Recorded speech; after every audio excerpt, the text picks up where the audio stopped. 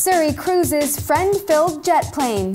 I'm Carly, and this is your Pop Sugar Rush. A purple shirt-wearing Suri Cruise bounces up the steps of a big jet plane in Florida this morning. She and mom Katie Holmes are leaving Fort Lauderdale now that Katie finished filming scenes there for her upcoming movie with Adam Sandler, Jack and Jill. Suri led the way for the large group, which included 4 young friends. I'm ready to jet set with Suri. You're not cleared for this flight.